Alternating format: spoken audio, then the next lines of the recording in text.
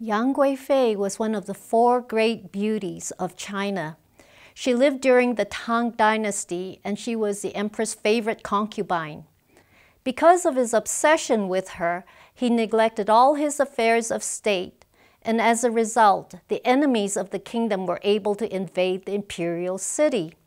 So the emperor, together with his wives and children, the army and generals, fled south till they came to the fishing village of Ma Wei.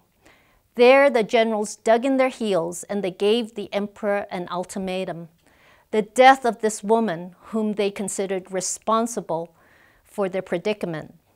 Well, depending on who you talk to, some people believe that she was forced to commit suicide by hanging with a silken cord, while others believe that the emperor, because he loved her so much, he smuggled her on board the black ship to Japan, and she lives out the rest of her life in Japan.